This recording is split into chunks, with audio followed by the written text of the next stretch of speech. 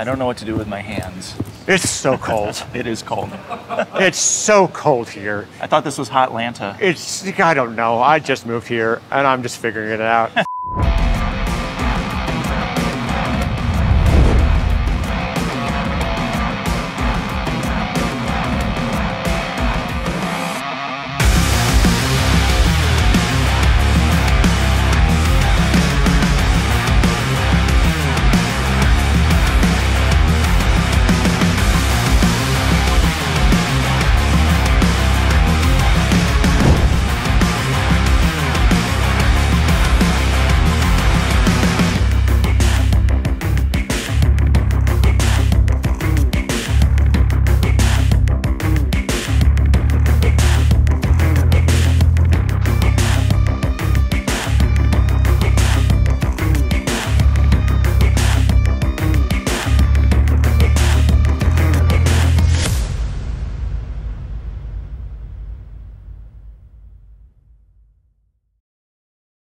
We are here with Steve Litscher. You got it. Gosh, I nailed one. Thank you for tuning in, guys. Steve Litscher is front of house for Story of the Year. Story of the Year. What a fantastic band, by the way. Yeah, they're pretty okay guys. I'm actually really excited to be here and really excited to be talking with you. Yeah, same. Thank you for taking the time to do this. My pleasure. How'd you get hooked up with them? Through management. So I, not the answer everybody wanted to hear, but I work with a number of other bands, and one of the bands I work with is Atreyu, and they share the same management company. Okay. And Story of the Year had not been touring regularly. They sort of took a break in the mid-2010s and only did festivals and weekend events and things like that. And they released a new album, Tear Me to Pieces, last year, and they were going to go out on tour to support it.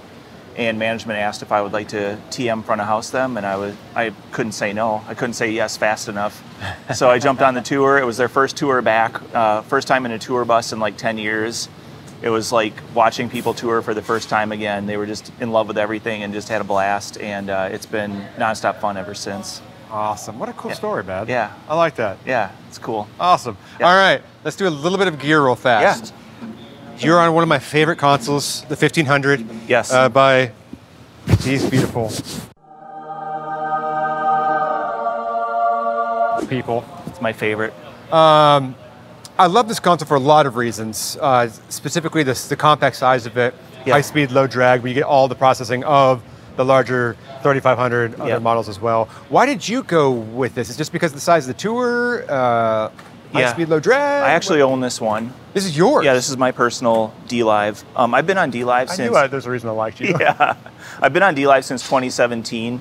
I started out with a CDM32 and an iPad, and then I graduated to a Surface and had a 3500 and a 2500. I had a little production company back in Wisconsin where I'm from. And so I had a number of D-Live Surfaces and mix racks. And then pre-pandemic, I decided to shut down my production company. I started it with the goal of getting into touring, and we can talk about that later. Okay. I figured that when a band came to town, they just would have whoever owned the equipment mix their show, and that doesn't always happen that way. So in 2019, I shut down my production company for the most part, and right after I did that, about a month later, I got called to tour. And so the first thing I bought was my Titanium 1500 and a CDM 32, and last year it was in over 30 countries with me. So I love it for the reasons that you said, the small form factor. I've done everything from DJs to orchestras on this thing, using 126 inputs for an orchestra. And people say, well, you've only got 12 faders, that's got to be really difficult. But with DCA spills and the 6 fader banks, it's really, I prefer to having a big console. Yeah. I've been lucky to tour with an S7000 with a couple of bands, and I just don't know what to do with all of the faders. I usually work in 12 or 16 faders and call it good. Let me show you this. See this? Come here real fast. It's the same thing, but smaller. So what it's really, in essence, talking about something bigger. You can go larger from this. Yep. You get the same exact as that. It's as cool as right there. Who would have thought? All right. Also, you said you got the, which version of it? The steel version? Titanium. Titanium version. Yeah. Okay. For flying, right? Yeah, in my case, I use a just-in-case company case. I actually designed it myself. Has a really nice large pull-out handle for getting through airports easily. You're not just grabbing onto a little flip latch handle and kicking your heel into the back of the console all the time. But it flies right at 50 pounds. Some airlines 51, some 49, just depends on the scale. Got it. But it flies no problems whatsoever, and like I mentioned, it's been in 30 countries last year, and it's hasn't missed a beat, knock on wood. I love this thing because it's so reliable. I've been on other tours. I was on a tour earlier last year with a different console. I wasn't mixing, it was the headliner, and every channel on the headliner's board became hi-hat in the middle of the show. And they tried everything to get it to stop, and they had to reboot the console. It took about 4 or 5 minutes, and then it was totally fine. Mid-show? Mid-show, yeah, like third song in. And stuff like that scares me to death, and I don't like being scared, so I like the reliability of my D-Live a lot. It's really treated me really well, and I can't see myself using anything else in the near future, for sure. How many inputs are you running? With Story of the Year, we're using 28 inputs, including talkbacks. Okay, how many drums? Let me think about, well, let me count. 12 drum channels. Okay. I'm cheating, I'm looking at my layout here. You're great. So yeah, 12 drum channels, 2 bass channels. I get a clean bass channel right off of the bass. And then Adam, our bass player, has a Sans amp with a compressor pedal. So then he gives me a process channel. Our guitar player, Ryan, uses a Line 6 Helix. I just get a stereo pair from him. I've got 4 vocalists. Everybody in the band will sing at some point or another. Cool. Dan, our singer, is one of the strongest vocalists I've ever worked with. I do minimal stuff to him on the board, and everybody asks if we use auto-tune or other effects, and we don't. Okay. It's all Dan. Do you have any outboard stuff you're using? Do you using Waves? For the first time ever on a tour, I'm using Waves this tour. I thought I saw a little W. I've got a little compact 1C under there. Okay. And I use one single plugin, F6. Just for one plugin? Yeah. Wow. I run F6 on my left-right. Okay. I like it. It just allows me to massage the sound just a little bit more than what I get from the PEQ and the Dyne 8. But the thing I really like about the F6 is I can solo the EQ frequency that I'm trying to adjust, and I can hear it. If D-Live did that, if anybody from D-Live's listening, that would be an awesome feature to include, is to be able to listen to the actual band that you're addressing. But that's the only reason I use it. And it's crashed on me already on this tour, so I just don't. I've been pretty vocal about how much I really don't care for Waves in general. Yeah. I've been noticing a trend with that. A lot of people are they're stepping away from it a bit. It's such a cool product. Like, they have everything you could ever possibly want, and it works great in studio environments, but live it will burn you at some point. And our second show of this tour leg, I lost my left-right because I run the F6 on left-right. And I instantly knew it was Waves. I just bypassed the insert, and I lost audio for about 3 seconds. Really embarrassing for me, but nobody really noticed, and it's been fine. Again, I'm knocking on wood. It's been fine ever since, but just in the back of my mind, I just don't trust it 100%. I know guys run massive, massive shows on it with redundant servers, but I'm a little guy out here with one plugin running on a server, and I can't bring myself to buy a redundant server, with the hope that if it crashes, it takes over. So I don't know. We'll get through it, but it's I like the F6 a lot. I like a lot of stuff that Waves does. I just don't use it live. I'm pretty minimalist. Dyne 8, are you using that? I use Dyne 8 on every single channel. Every channel? Yeah, I put it on every single channel. My reasoning for it is probably not very sound, but I know that Dyne 8, I think, introduces a few samples of latency, like 4 samples or something like that. So I put it on every single channel so everything stays aligned and in time with one another. But then it also just gives me the opportunity to sidechain something off of something else if I need to, and if something is annoying me, or if it's really critical that something comes through. Sorry. Yeah, you're good. Let's do it. The joy of doing this in a live. Yeah, go for it, Bon. I love the soft keys. I do so much stuff with soft keys too. What are you using for your soft keys right now? So, groups? The first 3 are mix matrices. So what I do with my left-right channel is it goes, my left-right feeds all of my matrices. So my left-right stereo mix, my subs, my fills, and I have some other matrices that aren't on this layer. But if I need to make a change to my front fill, I just want to add vocals to my front fill.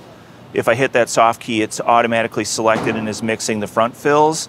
And then I can go to my vocal channel and add a little bit more of Dan's vocals to the front fills. Because people that ride the rails, they always, I talk to a lot of them and they think they're going to get the best sound up front. And it's really fun to be really close to the band and everything. But what I don't think a lot of them realize is it's not really the best for sound. You get all the stage bleed. You're usually out of line of the main PA hang, so you're relying on those front fills. And in most instances, if the stage isn't really high enough, that front fill is only hitting literally the front row. So I always boost my vocals in the front fills over top of my left-right mix just to sort of reinforce it and make sure that everybody up front can hear Dan or whoever I'm mixing up there. So yeah, that's my matrices are the first three. Then I've got a series of mute groups over here, so I can mute my drums, my instruments, my tracks, my vocals, a mute all, so that's like the emergency kill everything.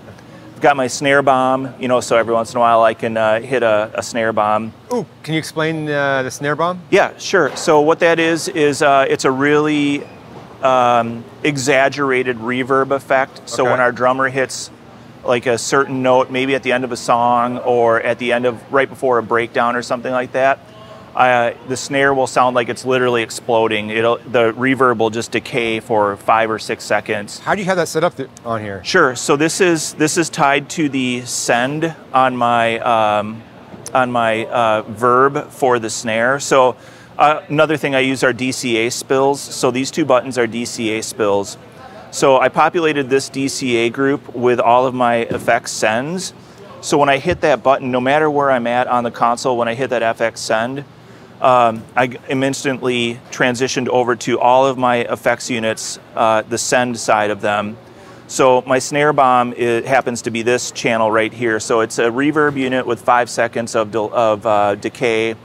And then I've sort of tailored the sound of it to work just with our snare. So when I hit the snare bomb button, watch what happens to my mute. It opens up. So that allows the sound of the snare to enter that effects unit, and then it plays through the PA, and as soon as it's done playing, I hit mute so it doesn't capture any other noise at all. So I know when Josh, our drummer, is going to hit that one note that I want, I'll just hit that button real quick, the snare noise will come through, it will hit that effect unit, it'll be a really long, massive, explosive reverb sound, and I'm being summoned again, and then everybody hears a cool sound effect. So. Hey. Oh, something's patched wrong over here. Can you move me over here, please? Sure, copy that. So we use it. The other inputs that we have are talkback groups, which you just heard me talking to one of our stage techs, Bond. Bond's a great guy, really good stage tech. And then we have a talkback for our drummer, Josh, because he controls the start of all of our songs. And if he needs something, he can talk to us in our ears. And then there's a talkback for the band on the next to the drum kit. So if one of the guys has a problem and they need to change a pack or something like that, they can run over, hit a button, talk to us, and we can get it resolved. And then a couple of crowd mics, and that's it. So I use the crowd mics just for recording purposes. I record every single show of ours in multi-track. So I archive them, and then if the band ever decides they want to do a live release of something, they have completely pristine 96 kilohertz captured tracks from the D-Live and from every single show. So, and then I use it for rehearsals and practice and things like that too. So cool. Yeah. Do you have to run up there? I do. Okay. Yeah. Can we maybe show some drums? Yeah. After that? Go for it. Yeah. Cool. Yep. Go. So this is our wonderful God rack here. Sorry. When the guys decided to start touring again, they sort of rebuilt their rig from scratch. So all of this is relatively new to them. So for their ears, they're using an X32 rack with a Midas DL32 stage box. So that gives them 32 inputs and 16 outputs. We have 5 sets of in-ears, so we're using 10 of the outputs for in-ears. Josh, our drummer, also has a butt kicker built into the drum throne. So every time he hits the kick drum, he feels a pulse in his throne. And so we use one of the outputs from there for that. We have an analog split, which is why this is a little messy. This whole rig is designed to fly because the guys do a lot of like fly date festivals. Like we'll be going to the Philippines at the end of March, and then we're going a couple of other places I can't talk about quite yet. But last year we were in Indonesia, Australia, Thailand, number of places. So all of these are drop-in racks. This is my mix rack here, drops into a SKB case. Then I've got a Shure ULXD unit for some of our wireless stuff.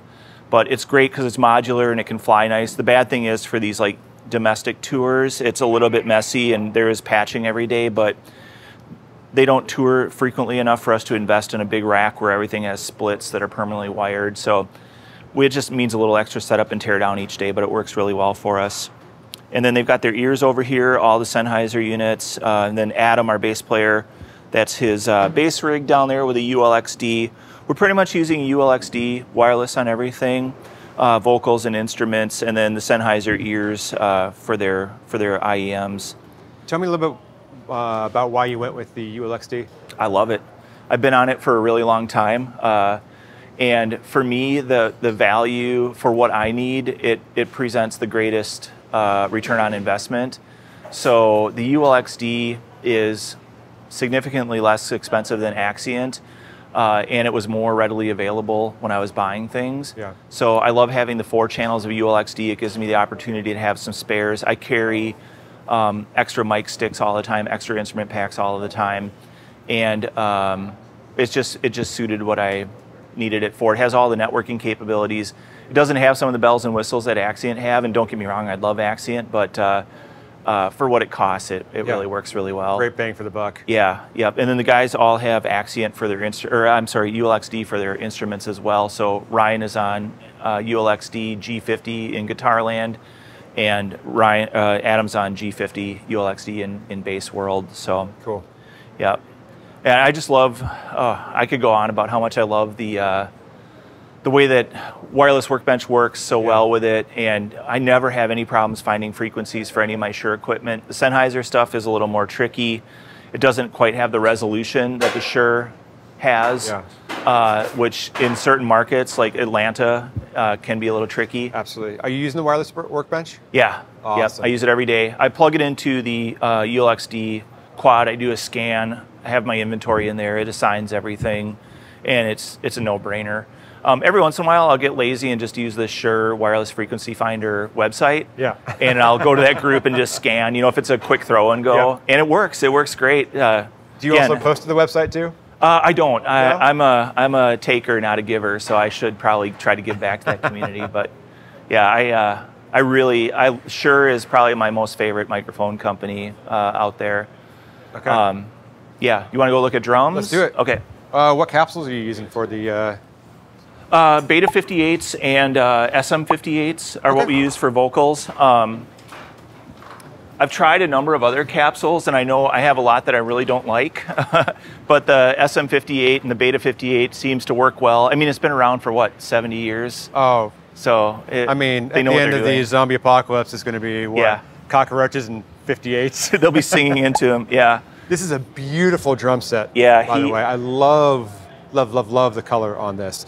Can you walk us through a little bit about your mics on this? Sure. Yep. So yeah, this is Josh's DW Collector Series custom kit. Pretty much toms and snare top are Sennheiser 904s. I was using Shure Beta 98s, but he hits really, really hard. And the Beta 98s were just picking up too much bleed. And I was trying to gate it out, and I was losing a lot of dynamics. And we just don't have enough inputs to use triggers to control it more. I would love to, because I'd love to go back to 98s, but I wanted to clean up the sound a little bit, and the easiest way to do it was with 904s. They sound... Help the weeder! I told you never to come up here. That was Ryan. Those guys are so fun. I love them. All right, so yeah, we're using 904 capsules. They sound great, they work well, they're inexpensive, they're easy to deploy. I use a Beta 98 on the bottom of the snare just to capture that dynamic and the openness of that. Kick drum, I use a Bear Dynamic TG71 on the inside and a Audix D6 on the outside. I really like the TG71. Most of my kick sound comes from the 71. I use the D6 just very sparingly for a little bit of air. On the hi-hat, I have a SE7. Not my most favorite mic, but it's super compact, very cheap.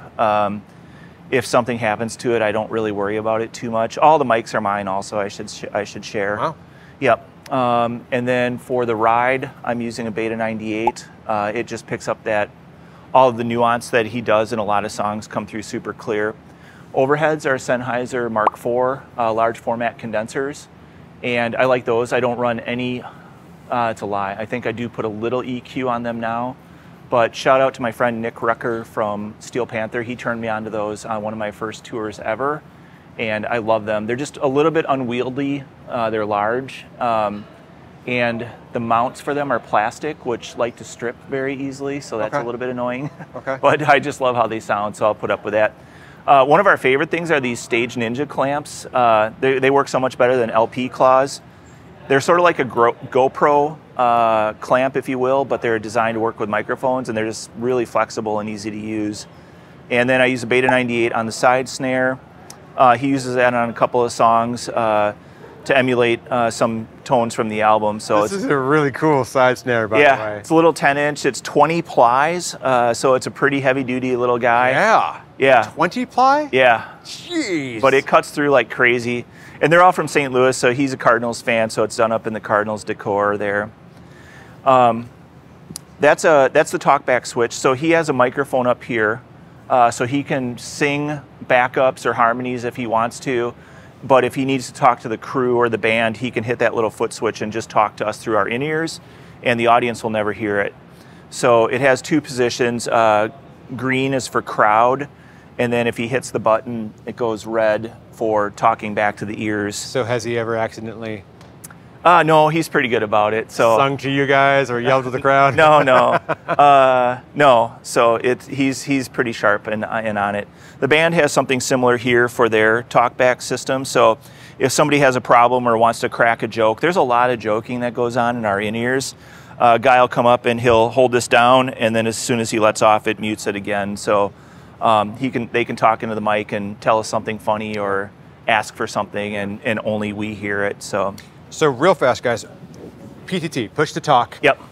For people who don't know, if the band wants only the band to hear or him to hear it, they're going to walk back here, hit this, talk to this. The band doesn't, or the crowd doesn't hear. Right. Only you hear or band hears. Yeah. With that. Exactly. So just explaining that a little bit, but that's actually pretty common in this industry, is to have these around. And like with the Treyu, we have 5 of those, 2 on stage and 3 for crew. So there's a lot more talkback systems, but these guys are pretty easygoing and pretty simple guys. So the one, they just run up, but it's mostly to tell us jokes. They're not really doing anything too critical. So you guys should do like a live stream of just the. Oh my gosh, yeah, that could be interesting.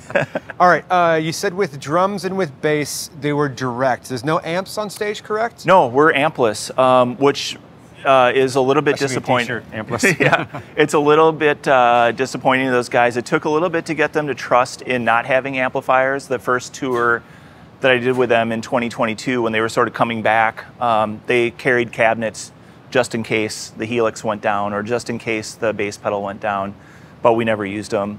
And Ryan, the guitar player who ran up here a minute ago, he's infamous for doing backflips off of his guitar amp. He's said he's going to do it on this tour. He's feeling good again. He injured his leg. He's a crazy person. He does he'll run around in the winter with no shirt, no shoes, no socks, and do ice baths, and he does all but he's the healthiest of all of us, so more power to him. So let me ask you this then.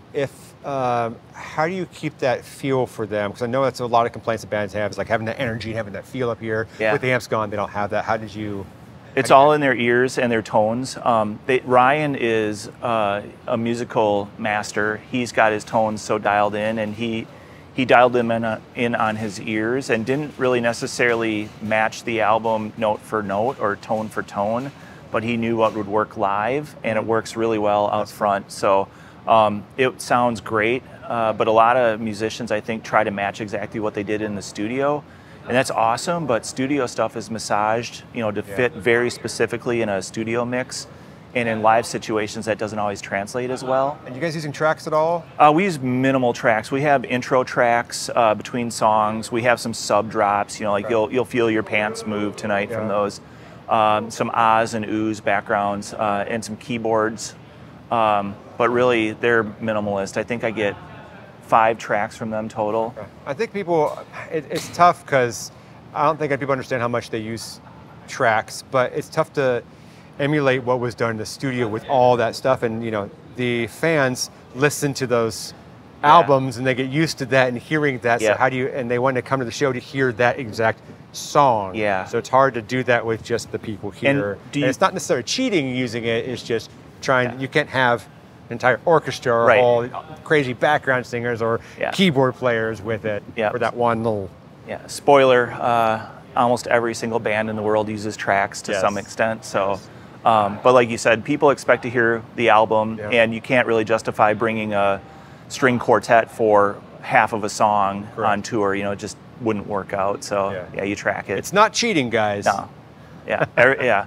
It's just a supplement. And I mean, are there bands out there that use a lot of tracks? Yeah. These guys don't, and most of the bands I work with, all the bands I work with, use very minimal tracks. So I love it. I like the purity of it. And these guys are still pretty punk rock, even though they're in their 40s now. They like the rawness of it. So what they call elder emo. Elder emo, yeah. I guess technically I'm an elder emo now. Can we talk vocals? I see a couple different things going on here. Yep. Man, so many people have been using this. Optogate, baby. Yeah, it's a lifesaver. Yeah. Especially on smaller stages. Like we did an amphitheater tour this summer and we did not need them because we had great distance between the mics and the drums. But in smaller clubs and theaters, Optogate's a real lifesaver. I actually have one in my pocket. So yeah, the Optogate is, it goes between the microphone and your XLR cable, and it's essentially a gate. So when you're not standing directly in front of it, the microphone is effectively shut off. There's a little infrared sensor here. And you can set the distance to which it detects a person or an object in front of it. And until a person or object breaks that infrared beam, this will not open up and turn on.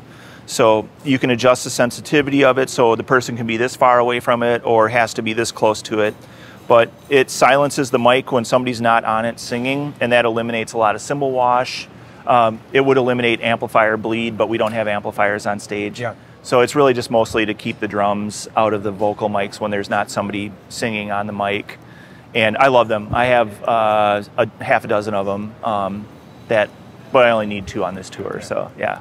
Do you guys put crowd mics in the ears? We do, yep. So one thing I want to mention about that he has here is the crowd mics, and to get rid of that boxed in feeling on your ears, a lot of bands complain about, like, I don't want to do ears because I can't hear anything with that, so you add crowd mic. Why do you add that? Mostly so that the guys get a feel of the room and, like you said, to open up their ears a little bit. Now, we did just switch to 64 audio ears, so they have the ambient filters in them also. Oh, okay, cool. So they do allow some bleed from outside, but they do run a fair amount of crowd mics in their ears. They're stereo, so the left side of the room, they hear it in their left ear, the right side of the room, they hear it in their right ear. It also helps when, like, people are yelling something up from stage, like, hey, it's my birthday. Yeah. You don't just see a mouth moving and have no idea what they're saying. The mic will usually pick it up in between songs. Sure. We do some polarity stuff with it, and we do a lot of high passing just to sort of clean up the ear mix for them. But essentially, it's just to allow them to hear the room and what's going on and not feel like they're stuck in a closet. Yeah. Yeah. Are they running their own pedals over here? Yeah, this is Ryan's rig over here. Yep. I know nothing about this rig. I might need Bond to run us through it a little bit more. So yeah, this is the Line 6 Helix. Oh, that mic is hot. This is Line 6 Helix. It's got a expression pedal on the side so you can change pitch or dynamics. And then he has the whole set programmed into here. So the first song, well, it's Page Avenue Tour, but so he's got every song programmed into there. And at certain points in the song, he will jump to a clean channel or an overdrive or whatever, and he can tune his guitar on there as well. I really like the Line 6 Helix a lot. I was a Kemper guy, and then I started listening to Helixes, and I really like the Helix a lot. Other bands I work with use neural DSPs, which are great. Yep. And then there's Axe FX out there, which are also great too. But I don't know, the Helix, for me, I'm really digging it these days right now. And Ryan, like I said, is a musical master, so he's got this thing dialed so perfectly. It's just great. He travels with a spare. Ryan's a guy that believes in belts and suspenders, so he's always prepared. So he has another helix just in case something happens, and we really did have to talk him out of taking another amp and cabinet just in case. So, but I think he's trusting in the system now, and knock on wood, it's what, third or fourth time run out of wood to knock on. But yeah, everything's been great, so no complaints. Awesome. Yep. The other cool thing that we use are these little cat boxes. It sounds weird to say a cat box, but we use these stage boxes from Rat Sound. Oh, yeah. Yep. So it converts 4 XLR signals to a single Ethernet cable. And so we have 2 of these downstage, and it just cleans up the stage. We don't have like a big multi-core copper cable running back to our stage rack. We just have 2 little Ethernet cables. So when we finish here, we'll coil these up, throw them in the corner. They're out of the way, and we can deploy them in like 2 seconds. And we had been using another brand, but we switched over to the Rat Sound ones for this tour, and really phenomenal. I really like them a lot. Awesome. Yeah. And then you said the bass is direct. Does he have a pedal board as well? Yeah, he's got one over here. Yeah, let's go back over towards the rack. What do you think that T stands for? It's like Super T. It's the Superman. This is weird. Huh. I just noticed it, so. I think it's I was easily distracted. Pull the lever, Kronk. Right. Yeah, so this is Adam's pedal Does it board. live over here? Yeah, yep, he'll come over here. Oh, you okay? he'll come over here. He has a tuner, so when he needs to tune his bass or mute it for any reason, he hits the tuner pedal. And then he's got his compression pedal there, the Cali 76. He's been using that for years. That thing probably has stories that nobody should probably ever hear. But yeah, so that's his compression pedal. And then we take the DI signal right here. It's just a really simple DI, parallel in out for instrument side, and then 1 XLR out. The company that makes these escapes me at the moment, but they're phenomenal because they're a magnesium case, so they're 100% shielded. They'll never pick up noise. Talking about the Boss? No, this DI box. In the middle. DI box. Yeah, oh. yeah. It's like LBP Industries, I think it is. Huh. They're really well designed, really clean, really natural, neutral sounding. They don't add any color, indestructible, and so simple. And I love those. I wish I knew more about them, but I stumbled on them, and I've never used anything else. So I take the clean bass signal off of that. That's what this lone XLR is doing. And then from the compressor, it goes over to his rack, and then we get a process signal from that. So, yeah. Cool. Doing some lighting stuff, it looks like. Well, man, thank you so much for walking us through all this. I'd like to actually, when we have we might take a break here and then maybe pick your brain a little bit about some more stuff. Maybe Sure. Because you're not just front of house for this, correct? Right, I tour manage front of house, Yeah, I would love to talk to you a little bit about Yeah. that tour management aspect of that as let's do well. it. But, man. Oh, what are we doing? Your sound guy hated our mics rubbing on each other. I want you to see how cold it is here. We're actually literally, I'm going to do the interview like this, just so we can. I think it just turned off. Oh, dang it. All right, we are hanging out in the green room because Atlanta. it is freezing here. I wanted to ask you a question about so you're wearing multiple hats here. You're doing the TM, right? TM front of house, yep. Okay. Explain to the people that may not know, what does it mean to be a TM? Tour manager is essentially the person that's responsible for the tour. So your job starts well before the tour actually hits the road. I work with our booking agents and our managers to learn about all of the venues that we'll be playing at and the schedule of events. And then I work with a bus company to find somebody to drive us around, work out a budget with them. Then I route how far we can drive each day. And if we have a day off or we have to stop, bus drivers can only drive so many hours in a day. And so I'll find places where we can stop where the bus can be parked, because you can't just park a 65-foot long bus and trailer, anywhere. So it involves calling a lot of hotels. Looking at you, New York. Yeah. Yeah, TM is sort of all-encompassing. So TM is responsible for PMs, stage managers. PM is production managers. In a big tour, you would have a production manager, a stage manager, a lighting director, an electrician, carpenters, blah, blah, blah, blah, blah. So does the buck stop with you? Not usually. No. I like to pass the buck. No. Deflect. Yeah, exactly. No, ultimately, yeah. I'm responsible for making sure that we get to where we have to be. That process starts before the tour even hits the road. So I work with management and booking agents, and I put together a routing for our buses and or trucks, negotiate with busing companies to get buses assigned to the tour that work with your budget, and then planning out all the stops along the tour. So luckily with Story of the Year, the guys are pretty low maintenance. I don't have to... Case in point. So what's harder to work with, the band or with the label? Would you say it's harder with the band? Would I say it's harder with the band? Is it harder to work with the band? No, they're great. No, the band is great. I'm so lucky to work with these guys. They're very low maintenance. They take care of themselves for the most part. Some tour managers have to, do everything from get coffee for the band members, first thing in the morning, and make sure that fresh fruit is laid out or whatever. These guys will take care of themselves, so it makes my life pretty easy. Is there any weird requests that the band has? I do have one vegan on the tour. Actually, I have two vegans on the tour. We're not vegan anymore. Yeah, well, slightly. No, nothing. They're pretty straightforward. So, but yeah, to answer the question a little more seriously, TM, I'm responsible for the tour. So I make sure that we get to where we have to be on time. I build the schedule for each day. I advance with the venues to make sure that they know what to expect when we arrive and that they have what we're expecting from them when we arrive.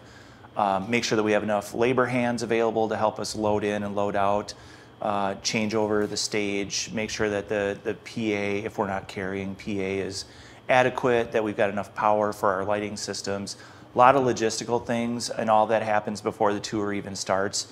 You'll spend a couple of weeks preparing for the tour before you even see your first road case. And then during the tour, you're responsible for all of the accounting, so all of the settlements that we do each night, where the band gets paid for their performance. We settle all of our merch sales, and then I report all of that back to our business manager and accountants daily, so I create reports, track all of the cash that you carry, make sure you get deposits into the bank so you're not carrying too much cash. It's a lot of paperwork, a lot of logistical stuff, a lot of managing people. You have to try to get along with everybody, which is easy. Our crew is really great. The tour is really easy to work with. The band is, aside from Adam, very easy to work with. Can I even mention your name or look you in the eye? Okay, sorry. They're goofballs, so it's really easy.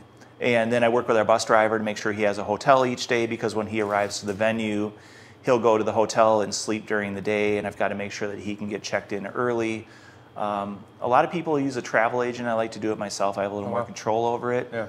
And I'm also a little more cost conscious. I learned that from Justin, who you talked to, our drum tech.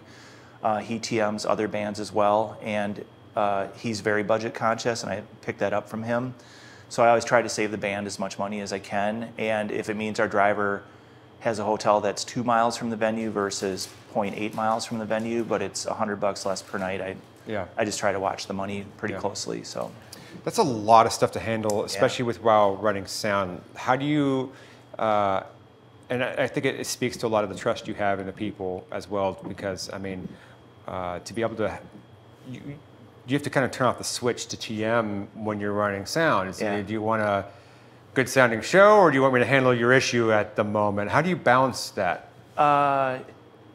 It's tricky. A lot of times during show, something will be happening at the venue, and the general manager or the venue's production manager will be texting me or calling me on a radio while I'm running the show, and you just have to be very good at multitasking, and know where to put your attention in certain places. So I do all of our effects on vocals in real time. Nothing's programmed.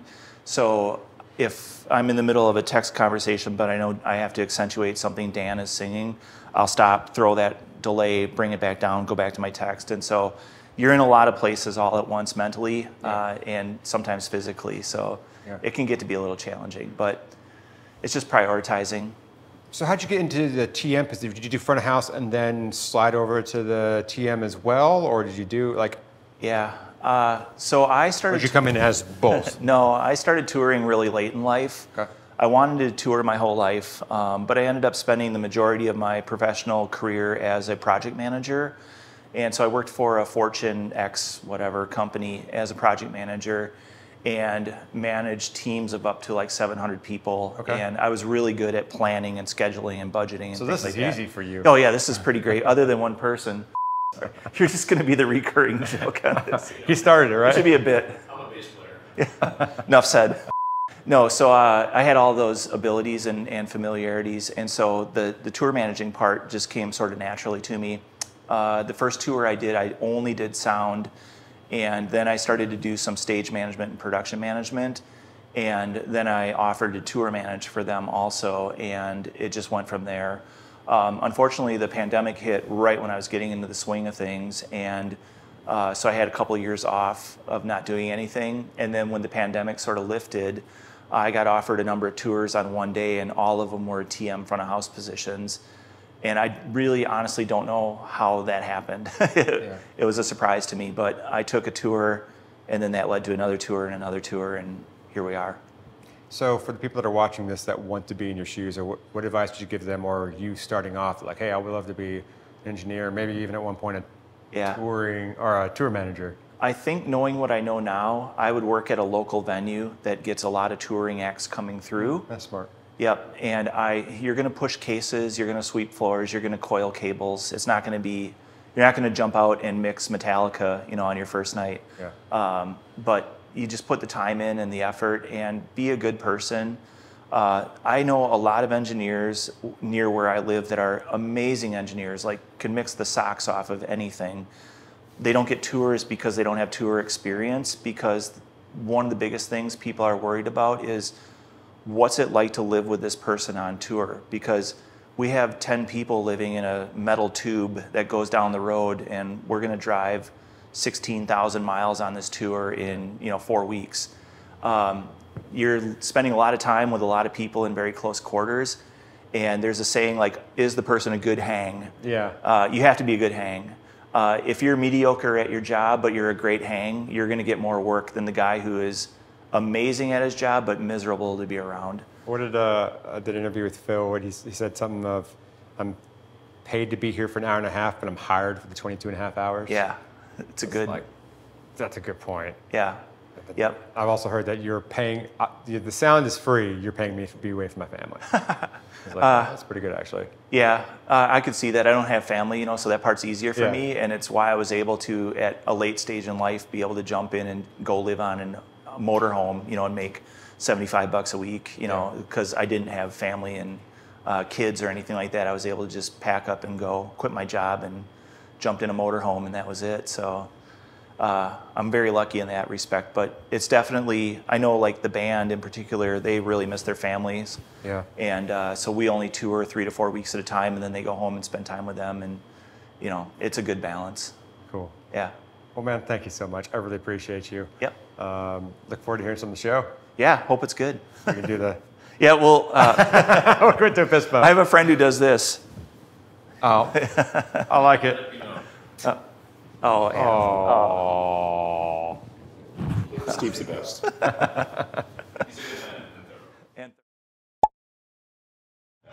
We are here with Justin. Justin is a drum tech for... Story of the Year. And also... Atreyu. Any more? I've worked for other bands. I worked for Pop Evil, Break Benjamin, I think Crown the Empire. Okay.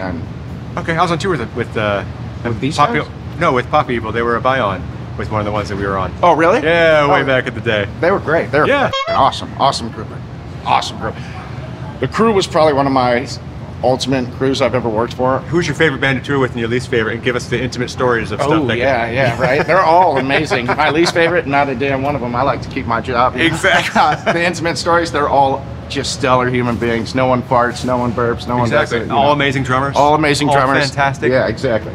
Guitars are always perfect. Everything's in incredible. Exactly. There's no... Every day is a happy day. Yeah, there's no problems on the road. Nothing. No. Not one. Yeah. So my channel typically is audio, guys, but we've been going more into the other sides of touring, and touring is really, you know, there's a lot of different facets, and I think people have been fascinated by the other sides of it. And what I've noticed that people just think the drums show up and the drummer sets it up, and they do in the beginning, obviously, for it. But once you grow, you get to actually a drum tech. Yeah. And typically the drum techs are drummers. Are you a drummer, or are you one of those two? Yeah. Failed musician. You know, that's what they call. As we all are. Yeah, exactly. When you all of a sudden settle for less. Do me a favor. Explain to me, what is a drum tech? A guy who comes in, sets up the kit, polishes, cleans, tunes, makes sure the drummer is as solid as possible at his peak performance. So sticks go flying, you get sticks. Cymbal breaks, you come up, you swap the cymbal out. Yeah. Anything falls, you're his eyes, you're his ears, you're watching, you got in-ears on, you're listening for tones. So you're not just setting up and walking away, you're actually there the whole time. Yeah, you're the whole set. A lot of times you'll either sit behind the drummer, depending on the sides, the stage sizes. You can either sit behind him. I usually sit stage left or behind monitor world. Okay. And yeah, I got in-ears in. I'm listening to everything, making sure drums are still sounding as good as they were at the beginning. If not, if I hear any kind of discrepancies, I'll come up, I'll do my tweaks. Even if he's performing, I'll still get up there, I'll do a little something. Usually a snare, one of these lugs where most of the guys are hitting constantly, will drop. Okay. So it'll go loose. You just come up, give him a little cha-cha-cha, snares back into it. Let me ask you this. So for tuning, are you actually tuning to a note for it, or? This is mainly ears. He likes tubby, huge toms, Led Zeppelin in a sense. So this is just loose. So how much of it is what you think sounds good and what the artist thinks sound good? Are you just taking what he wants and implementing that, or to the record, or? To the record as well. You listen to the record and then listen to what he wants. His feel, obviously, the record might sound higher in pitch, sure, and so he might like a tubbier feel for the top tom, for the top reso. I'm sorry, batter, for these batter heads. Okay. He might want them a little looser, so he runs around. He might want them tighter, so that way if he's doing like 30-second note fills or something crazy, if he's going around all with a bunch of notes in one place, you want it tight so you get that real quick rebound. What is the most common mistake that you see drum techs doing? Or what was one of the hardest things for you to learn getting into snare. Okay. The snare. Again, with some drummers, they just want to crack. So you already know, tune that thing to its highest peak almost, figure out a sweet spot. If it sounds good to him, awesome. Some drummers are more finicky and they want body, they want, you know, they want the natural sound of the shell, they want all these different tones. So then you have to get into like just learning this whole snare, you know, finding out about the snare wires, finding out the bed, the metal, the heads on it that'll make it sound as best as possible. So when you get those drummers, it gets a little, and that was something for me when I was working for this Jason from Ted Nugent. He was a guy who was very meticulous about his snare drum, and so it took me a long time to get it, you know, and it drove me absolutely. Once I got it, I was like, yes, fine. Yeah, you know, last day of tour, yay. What do you think is the perfect snare drum sound? Do you like the snap one? Do you like a shotgun? Do you want, what is in your perfect world? I mean, I always think about like in a room throwing a tennis ball at a fucking wall, and there's this weird sound. Mario Duplantier has it. He has this snare sound that I'm just like, oh my God, live on a record anywhere. And for some reason, it's like, it reminds me of maybe a stick on like a tetherball pole. You remember tetherball back in the day when you hit that? Like a stick to a tetherball pole, or a tennis ball in a room just chucked at a wall. Combine those two and you have like this. And the best, the person that I can pinpoint is like Mario Duplantier. That snare sound that gentleman has is incredible. All right, next question. I play drums and I've tuned drums. My hardest thing when tuning drums is getting rid of the ringing sound in toms. What's the trick to it? How do you make the toms sound good? Cotton balls? Yeah, look in there. There's cotton balls. I've never seen that. So the cotton balls will bounce up and then they'll bounce back down. Usually where you're getting most of your ring is down here in your resonant head. Batter for feel, reso for tone. So this thing usually will take off. So you can dampen it. This guy takes off a little much. These are color tone. They're a little finicky head. So I have a piece of tape on it along with the cotton balls, and these things just cut. Boom, boom, boom. They don't go boom. Yeah. You know, for an hour. They snap and they're short. So front of house loves it. You know. Same with the kick. It's fully padded. It's got like a 10-pound pillow. There's like this pillow in there that's weighted up on the front to just make it. Heads are tight because he likes a tight front head. So heads are tight on that, but very damped. So it's short attack. Okay. Yeah. Favorite drum set? There's so many. I have DW tattooed on my body. I'm a DW fan. I love it. But like touring, Tama has just the hardware, the way they make their shit, the durability. It looks like you could just throw it off a mountain, the whole kit, and then just go back down and play it. You know, like it wouldn't matter. It would just set up and probably still be in tune. You know, it just most looks. Overrated drum set. God damn. It might be you guys. You know? Okay, what do you think is the most underrated drum set? Oh God, PDP. Okay. I think they're making like the most quality cheap kit. Okay. You know, Perfect size kick drum. oh at this point I'm thinking it's 22 by 14. Really? Yeah, this dude on this has a Rogers 22 by 14. Okay. And it just gave me chills. It is so, I'm like, whoa, it just so short, so attacky and so short. Yeah. It doesn't have like the depth that this 20 does. It, you know, it has all that room, all that air, so it's still gonna have, you know, this thing just shock. It's insane, and every day I'm just listening to it like, oh my, a 14? Would I be interested? Okay. Like, huh? And now I'm thinking about buying a 22 by 14 inch kick just to check it out.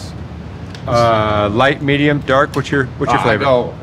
I used to, when I was playing, I use Peisty, so I was using like rudes and really thick stuff. I think it's not smart for rooms like this. Maybe in arenas and shit. So light, thin, easy. It's all gonna cut, you know. It's like, you got microphones. You're in this room, so to have like ride cymbals all over this thing, thick rides that you're just hitting, is almost like, I don't know. It doesn't have. It used to have this quality to me where I was like, yeah, I gotta have fucking rude cymbals that are massive and a China that just eats the whole. But now you don't hear the guitars anymore. You don't hear the vocals. You're not barely hearing the drums, you know, because the fucking cymbals are so loud. It's eating the snare, which is, you know, should be the main focal point. But well, let me ask you this: say somebody's watching this and they're a drummer, and they would love to be a drum tech one day and get on tour. What advice would you give them to be able to be in your position one day? oh man, make friends, network. That's how I got this whole thing. Yeah, it was all networking. It was from bands that I toured with, offered me a gig after I left my band. So just networking, keeping that network, that Rolodex constantly going to, making the phone call. A lot of people are like, oh, I don't want to be the guy who calls. I'm always the guy who calls. He gives a call, you know? Be the guy who calls. If no one's calling you, make sure you call. You know, a lot of people want to sit on their ass and make excuses as to why they can't get the job they want or do the life that they want. So you just got to be proactive. Get it. There is nothing holding. If somebody wants to be a drum tech, the only thing you can do, get a job at a venue, you know, meet drummers, meet touring drummers, hang out at the back of a damn bus, go to the bar, you know, we all go out at the end of the night, go to the local bar, the closest bar to a show, and find a crew guy and make friends, make homies, and then just build that relationship. Next thing you know, if you want it, you'll get it. It's just about networking in here. Everybody. That's how Bon got the gig, just by being a friend. They were like, hey, you're going to be our guitar tech now. He's like, what? Yeah, you're coming. Okay, cool. And I was like one of the raddest guitar techs in the industry, you know, like, started from just, hey, come with me. So it's just, I think networking. If you want it, you'll get it. As a drummer, as a drum tech, as a guitar tech, there's so many aspects to this life. You be a fucking gaffer. You could be a gaffer, dude who just runs tape. You know, they make fucking insane money. You could be a playback engineer. You could be a drum tech. You could be a fucking monitor. There's just so many. So, all right, last question. If you could be a drum tech for any band right now, touring right now, who's the dream? Gojira. Mario Duplantier, Gojira. Yeah, that would just make my make my damn life. Appreciate you, brother. Yeah, no problem. This way? Yeah, we're just working. This close? Oh, yeah. This close? Is this weird? I just met you. I showered this month. This is John Bond. Jonathan Bon Lohman. There we go. He's a guitar tech. In quotes. Guitar tech. Professional guitar and bass tech. All right, what's a guitar tech? Break it down. Gosh. Well, does it have to do with guitars? it does. And tech work. Okay. It's crazy. Okay. Basically every day I just maintain all Ryan's guitars and Adam's basses. I'll restring, make sure they're clean. When you're dealing with cold weather, as we are today, and we have all up and down the East Coast, you kind of just the weather, temperature, and all that stuff can change the neck's like action and kind of bend, and you kind of just got to keep an eye on it. It's not like drastic, but if you don't like keep an eye on it, then it all of a sudden have a bow in it, and I think people don't realize that wood breeze. Yeah. And it actually changes based upon temperature for it, and you'll go way out of tune for it. And the same could be said if it's super hot too. Yeah. Like, you know, it can get gross and they bend the opposite way. So you just come here, tune it, throw it up here, and then walk away and get some coffee, come back and put it away? Pretty much. Yeah. Every day, like, especially like when we're coming in for so cold outside, I try to get them into room temperature as much as I can before I start really diving into them. And then I kind of rotate. I have it set up to where I don't have to restring 6 instruments every day. Okay. So like today, I worked on Claude, and tomorrow I'll work on Blue, and then every 4th day I mess with this because he only plays 2 songs on it, so I really don't have to restring it that much. Plus it's a Floyd Rose, and they are my mortal enemy, and I hate them. Why is that? They're just a pain in the butt to restring. It's not just like a normal one. You kind of. Oh yeah. And this one's super, super rusty. Floating bridge. And the floating bridge. You basically do 1 string at a time. Otherwise, you have to. I've seen so many horror stories of it, like because they took them off, and then the last one is just. Yes, and then you'll tune this one, and then it'll throw all the rest of them off. Then you tune these, and it's miserable. But this one's been through a lot of, so you can see he snapped the headstock off this twice. I think it was on the first tour he had it. Who's the finisher? That is Paul Reed Smith. This is one of the custom built ones for Ryan. These are all kind of one-of-ones made just for Ryan. He's been with them since 2002 or 3. Okay. So Paul Reed Smith is fantastic to him. So they send him beautiful guitars, and same can be said about Ernie Ball. They take care of Adam and send him these goofy old Stingrays. How'd you get into doing this? So, as I think with a lot of techs I've met over the years, like, I was a band guy for a bit. Obviously, look at me now. Failed musicians. I was in a band. We were like maybe cool for like 15 seconds, and then we did some touring. That's better than me. I was like 3 seconds. Yeah, hey, man. Yeah, that's probably guitar tech. 15 seconds, and they turned the song. We're talking about guitars, right? Okay, cool. Yeah, but yeah, through that, I toured with some other bands and stuff like that. And Story of the Year. I'm from St. Louis, and so is Story of the Year. And they were always like local heroes to everybody because they're like, oh my God, they're proof that we can get signed in St. Louis, and it didn't, and we didn't. So, but I got to become friends with them over the years, and legit, this is a real story. It's kind of infamous in our camp now, but I was just hanging out. Well, like Dan and I hang out all the time, and I went to the bar with him one night, and he's like, dude, are you stoked for Salt Lake City? And I was like, what are you talking about? And he goes, has no one called you? I go, about what?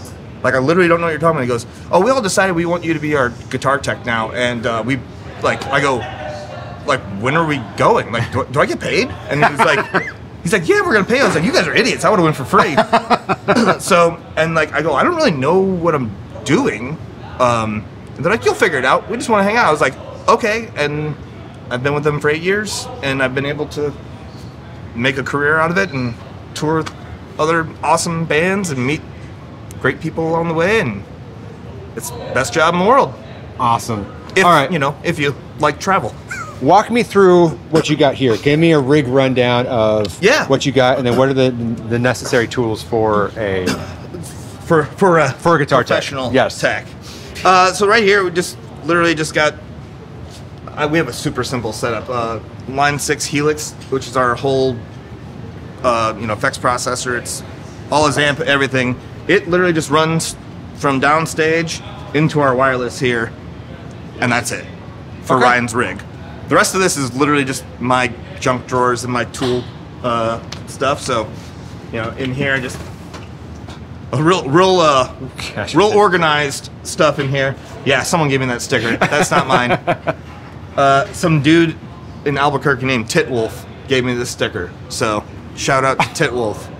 I wish I was making that up. I was like, there's a dude named Titwolf that collects VHS tapes in Albuquerque. It sounds made up. It does.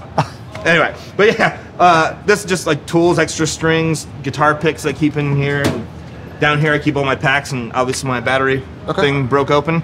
But yeah. And the all-important label maker. Label maker for all the super important things like naming the instrument slots on the rig, which are not accurate today because I didn't put them in the right spots. Are you using standard tuning for everything? No, we are in half step down standard for a couple of songs. So Snake is always half step down, like standard, and then we do drop C sharp for everything else. They on a couple of the songs on the new record, it's actually in drop A, but we have a drop setting on the Line 6, so we kind of don't have to have another guitar. So it's awesome. Technology's neat. It is neat. Yes. And then what is this? Tell me what that is. Yeah. So here would be an example. Like I worked on old Claude here today, but it's all the workbench here. I'll tune in here, and I can check intonation, clean it all up and everything like that, and then just kind of go through our. Why 2 tuners? So Peterson is kind of like the tuner of tuners. It's the most accurate tuner out there. Sometimes I just use this to kind of get in the ballpark, and then I fine tune it to make sure that is not a little movement as possible. And also when you tune it, when it's laying down like this, it's not really an accurate tuning. You want to always hold it upright kind of thing. So it's weird, but hey, take that. Did I get you? No. Sorry, dude. Gotta try harder. So I kind of try to get in this ballpark, and then like right here, it's saying it's just going a little bit sharp, but that's okay. But so that's like a little bit sharp, and it falls flat. So I would just tune it just to super interesting content. And see, now it's kind of going the opposite way kind of thing. So it's just, this one's just like the most accurate tuner on the market. It's kind of been that way for 40 years. Okay. And then, but this one's usually, I literally just keep this one on there because it, in a pinch, if I'm doing it super fast, I'll see the green light go here, and then I tune, like, I don't know, it's just one of those things, I kind of look in the middle, and then when this is green, I just kind of barely touch it until that stops moving. I like that. All right, the most important question I have now is... a slide whistle and toys. A toy? So... Is there a story behind it? Yeah, that's a $46 dinosaur that I won from Dave & Buster's with one of my best buddies, Jason Milbank from Senses Fail. When I was out touring with them, it's dying now. It used to have a whole dance party session thing. I'll get the batteries, hold on. Yeah, right? I know. I've looked. And then also, this is also Jason from Senses Fail's slide whistle. He said he wanted to use this in the middle of a set. He did it once, and then I said, hey, I'm just going to take this on tour with me forever now. Okay. So every once in a while when they talk too much, I'll just hit them with this in their ears. And I'm just like, hey, hurry the fuck up. Let's go. Land the plane. Yeah, land it. This also helps because that's my direct line to their ears. Okay. So if there's something going on, I'm like, hey, something broke downstage, don't start the next song or anything like that. Or if I just need to remind them to say something, or if I need to tell them to shut up. Or just tell them a fun joke, which we are known to say weird things to each other.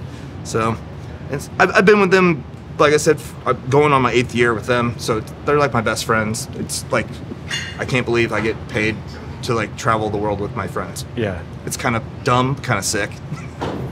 That's awesome. But yeah, it's the best job ever, man. Dude, thank you so much. Yeah, I no appreciate worries, you. And if somebody wants to become, someone's watching this, like, hey, I want to be a guitar tech one day, what advice would you give them? I heard Justin kind of mention it. I mean, he's not wrong. I mean, just get out there and meet people. And it obviously helps if you know your way around a guitar. But, yeah. I mean, listen, look at me. I'm 8 years in, and when I first started, I was like, I don't really know what I'm doing. So do you know what you're doing now, or? Yeah. Yeah. Yes. We use a lot of those air quotes. I just watched that Chris Farley skit. Thank you so much, man. No worries, I appreciate man. you. Nice meeting you. Thank you, guys.